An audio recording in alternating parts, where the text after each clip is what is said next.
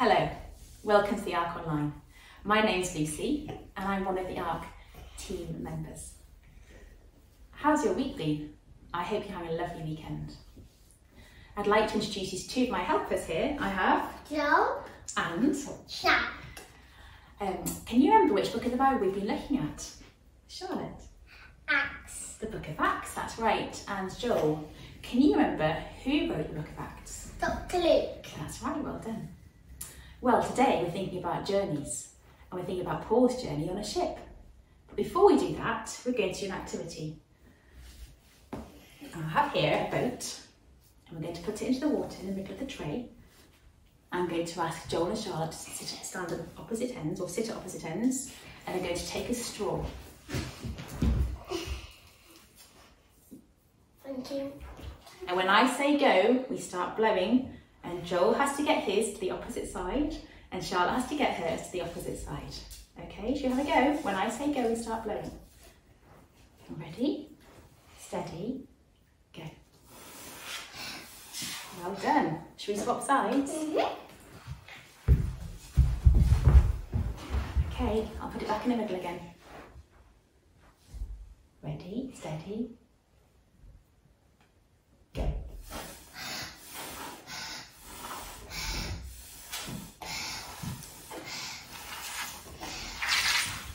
Well done. That was really well done. Now, was that hard or was that easy? I'm having hard. What made it hard? Fly blowing it opposite ends, Joe it on the other side. So someone was blowing in the opposite direction, weren't they? Good. Well, today we're going to be looking at Paul's journey on a ship that was blown about by very strong winds. Over to you, Anne.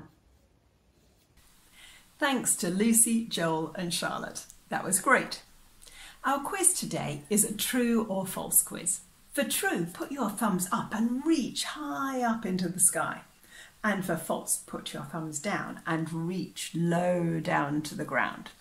If you don't know, have a guess and see if you're right. So a few weeks ago, we heard that Paul arrived in Jerusalem. After he arrived, the Lord spoke to him.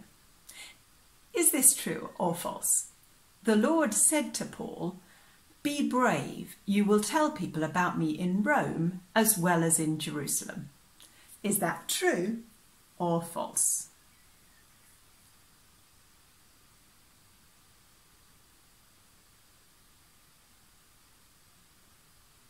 That's true. The Lord told Paul that he would tell people in Rome about him, as well as in Jerusalem.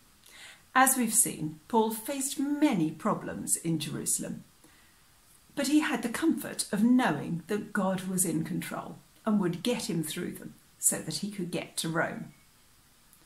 Paul then had to appear at 4 different trials, first before the Jewish leaders, then before the Roman governor Felix, then before the next Roman governor, Festus, and then before King Agrippa.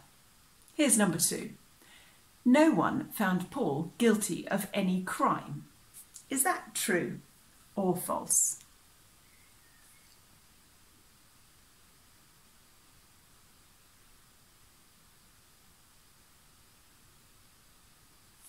That's true. Paul was originally arrested to help him to escape from the angry crowd, and then, when he was put on trial, none of these leaders found him guilty of any crime. Paul was clearly innocent. Here's number 3.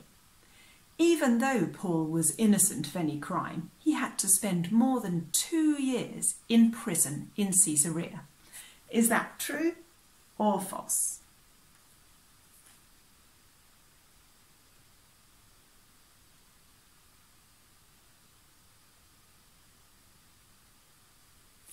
That's true. Governor Felix left Paul in prison for more than 2 years, even though he had done nothing wrong. Governor Felix treated Paul very unfairly. Number 4. Governor Festus wanted Paul to be taken back from Caesarea to Jerusalem. So is this true or false?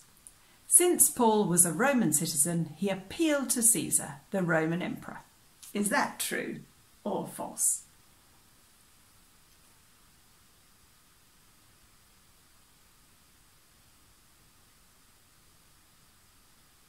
That's true.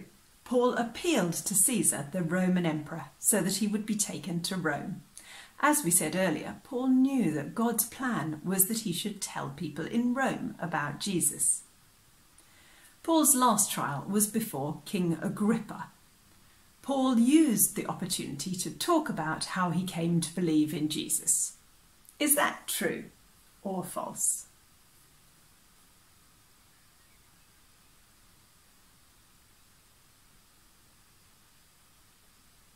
Well, that's also true. Paul told King Agrippa how he had hurt many Christians, but after meeting the risen Lord Jesus on the road to Damascus, he did a complete U-turn and started to tell lots of people about Jesus and to tell them to repent and turn to God. Last one, number 6. After seeing King Agrippa, Paul was allowed to go free. Is that true or false?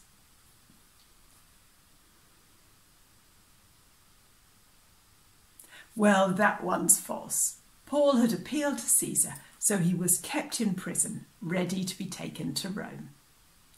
Today, Nathan is going to tell us the first part of the exciting true story of Paul's journey to Rome. But first, Lucy's going to pray. Thanks, Anne. Before we hear from God's word, we're going to pray. So let's put our hands together and our eyes closed. Let's pray. Heavenly Father, thank you for your word, the Bible. Please help us to learn and to understand from it. In your name, Amen. Over to you, Nathan, for today's true Bible story. Morning, everyone. In today's true story from the Bible, we'll learn about a dramatic way in which God brought Paul and his friends closer to Rome, where he was going to stand trial before Caesar. It was decided that Paul and his friend Luke, who wrote the book of Acts, would sail for Italy. Paul and some other prisoners were handed over to a Roman centurion named Julius. Luke tells us they boarded a ship that was going to sail along the coast of the province of Asia, modern-day Turkey. The next day they landed at Sidon, and Julius, as a kindness to Paul, allowed Paul to go and see his friends there, so he could care for their needs, even though Paul was a prisoner. They set sail again, but the wind was going against them, so they sailed in the shelter of Cyprus, and then across the open sea until they landed at Myra, which you can see on the map here. From there, Julius found a ship sailing for Italy and put Luke and Paul and the other prisoners on board. For many days it was slow going. The wind was not going in the direction they wanted to sail the ship. They sailed instead around the coast of Crete and came to a place called Fair Havens, which you can see on this map. They had lost a lot of time, and sailing had become dangerous because it was getting nearer to winter. Paul warned them. Men, I can see that our journey is going to be a disaster. It will bring great loss to the ship and to the cargo, and to our own lives as well. But the centurion did not listen to Paul. He followed the advice of the pilot and the owner of the ship, and they decided to sail on and hope to reach a harbour called Phoenix, which would be a better place to stay over the winter. So when a gentle south wind started to blow, they took the chance to set sail along the coast of the island. Before long, a wind of hurricane speed swept down on them from the island, and the ship was caught up in the storm. There was nothing that the sailors could do, and they were driven along by the wind. They passed by a small island, but they couldn't safely use their lifeboat in the storm, so they hoisted that aboard. And they passed ropes under the ship to keep it held together.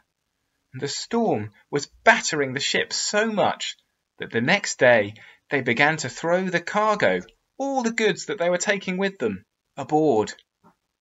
On the third day, they threw the rigging overboard with their hands. And for many days, the storm continued to rage. They'd seen neither sun nor stars in the sky. Luke says they finally gave up all hope of being saved. When they had gone a long time without food, Paul stood up and said, "Men, you should have taken my advice not to sail for Crete. Then you wouldn't have suffered this damage and loss. But now, be brave, because not one of you will be lost. Only the ship will be destroyed. Last night, an angel of the God to whom I belong and whom I serve stood beside me and said, 'Do not be afraid, Paul. You must stand trial before Caesar, and God has graciously given you the lives of all who sail with you. So be brave, men. I have faith in God. It will happen just as he told me. We must run aground on some island.'" God had sent Paul an angel to encourage him, and once again promised Paul that he must stand trial in Rome. Paul knew, despite all the danger of the huge storm, that God was controlling the whole situation, and God would do as he said, and save them from harm. On the 14th night, at about midnight, the sailors sensed that they were approaching land. They measured the depth of the water, about 120 feet deep. A short time later, they measured again, and 90 feet deep. They were fast approaching land. Fearing that they would be dashed against the rocks, they dropped 4 anchors from the back of the boat and prayed for daylight to be able to see. And then, in an attempt to escape the ship, the sailors pretended that they were going to lower more anchors from the front of the boat, but instead they let the lifeboat down into the sea. Paul said to the centurion, "Unless these sailors stay with the ship, you cannot be saved." So the soldiers cut the ropes holding the lifeboat, and they let it drift away. If the sailors had left the boat, there would have been nobody left to steer the ship. So it was very good that the sailors' plots to escape were stopped. God was still keeping his promise to keep them from harm through the storm. Just before dawn, Paul urged them all to eat. He said, "For the last 14 days, you have been in constant suspense and have gone without food. You haven't eaten anything. Now, I urge you, eat some food. You need it to survive. Not one of you will lose a single hair from his head." Paul gave thanks to God in front of them all, broke some bread, and began to eat. Everyone was encouraged and ate some food. When everyone had eaten as much as they wanted, they made the ship lighter by throwing the grain into the sea. The daylight came. They did not recognize the land, but they saw a bay with a sandy beach where they decided to run the ship aground, if they could. So they cut loose the anchors, they raised the ship's sail to the wind, and they made for the beach. But the ship struck a ridge of sand beneath the water. The front of the ship was stuck fast and would not move. The back of the ship was broken to pieces by the pounding of the waves. The soldiers planned to kill the prisoners, including Paul, to prevent them swimming away and escaping. But the centurion wanted to keep Paul alive, so he stopped them from carrying out their plan. This looked like another dangerous situation for Paul. The soldiers could have killed him and the rest of the prisoners, but God was keeping them safe, just as he said he would do. Julius the centurion ordered everyone who could swim to jump overboard and get to shore. Everyone else was to get there on planks or other pieces of the ship, as they'd already cut loose the lifeboat. Well, what do you think? Did they make it to land? Well, God had directed everything to happen just as he had promised Paul, and everyone made it to land safely. It hadn't looked good for the men on the ship. After 2 weeks in a terrible storm, they'd given up all hope. But Paul could trust in the Lord's promise that he would be a witness about Jesus in Rome. The Lord kept everyone from harm, even when the sailors had tried to escape, or the soldiers had wanted to kill Paul and the other prisoners, because he had a plan for Paul to stand trial before Caesar, and continue spreading the message of Jesus to the ends of the earth. Now the men didn't know it, but the storm and the shipwreck had landed them on the island of Malta, far to the west of where they'd been trying to get to, and much closer to Rome, where Paul knew that God was leading him. Let's pray together. Father God, thank you that you showed your power and love for Paul, as you kept your promise to keep him and everyone else on board the ship from harm, as he journeyed through the storm towards Rome. And thank you that your plan to spread the good news about Jesus to the ends of the earth cannot be stopped. Please help us to trust that you are powerful and good, and that you keep all your promises. In Jesus' name, Amen. Now we are going to do 3 actions from today's story about Paul and the promise of the angel keeping them safe. And in the boat, there was a few things that happened. Firstly, they were rowing in the boat. So when you hear me say rowing the boat, sit down. Make sure you're safe as space. Sit down and do a rowing action. As you were. When I say the words as you were, get back up into starting position. Starting position. And the next one I'm going to say is caught in the storm. And when you hear that, you sit down as if you're in a boat and wave your arms around in the air. A bit like a mad person, you know. Very... Wave your arms in the air. As you are. And the final action is... It's doing a cartwheel. Swimming to shore. As you are. And when I say swimming to shore, you're going to get down flat on the floor. Make sure your surroundings are safe. And do swimming action. Swimming to shore.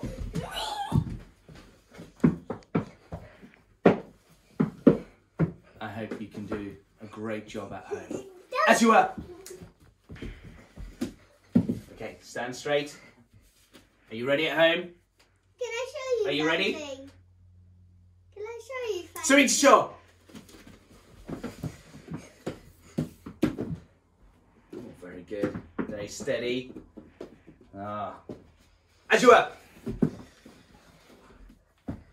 Rowing the boat. Sit down and you row the boat. Row the boat. Row the boat. Sit down. Row the boat. As you are. Okay.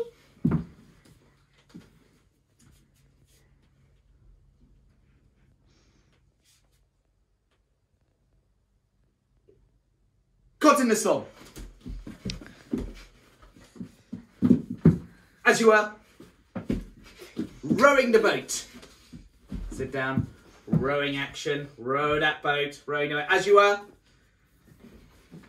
And then swim to shore. Down as you go. Swimming to shore. Some backstroke action there. Could be butterfly at home. Whatever you choose. As you are. Don't do it like me. Caught in the storm. Oh, caught in the storm. Yeah, as you were. Rowing the boat. Quickly, get down and row the boat. As you were. Swimming to shore. Oh. Be careful of your hands, you see there. As you were. Now, Arcas, we're going to do one rapid fire round. Rowing the boat. Oh, somebody is already... Swimming to shore. Caught in the storm. Swimming to shore. Rowing the boat. As you were. Rowing the boat.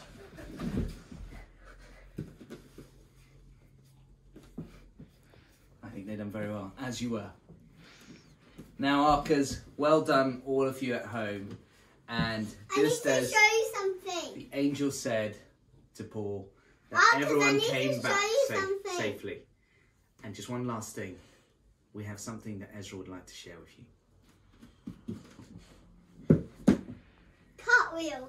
Thank you very much. And back to you, Anne. Bye. Thanks to Ben, Joshie and Ezra. That was brilliant. As usual, there's a worksheet on the church website. You'll need a Bible to answer the questions on that. Before we finish, we're going to remind ourselves of our memory verse for the book of Acts. So, say it with me, with the actions. But you will receive power when the Holy Spirit comes on you, and you will be my witnesses in Jerusalem and in all Judea and Samaria and to the ends of the earth. Acts chapter 1, verse 8. Let's do that again. But you will receive power when the Holy Spirit comes on you, and you will be my witnesses in Jerusalem and in all Judea and Samaria and to the ends of the earth. Acts chapter 1, verse 8. That's what Jesus said to his disciples before he went up to heaven, right at the start of the book of Acts. He said that they would receive the power of the Holy Spirit and they would tell other people about all they had seen Jesus do in the city of Jerusalem, in all the regions of Judea and Samaria and to the ends of the earth. Well, we're coming near to the end of our series on the book of Acts, and we've seen Paul and the other disciples taking the good news about Jesus to Jerusalem, Judea and Samaria and beyond. Next week, we're going to be looking at chapter 28, the last chapter in the book of Acts. And we're going to see how God uses Paul to fulfill his promises. Have a good week. Bye.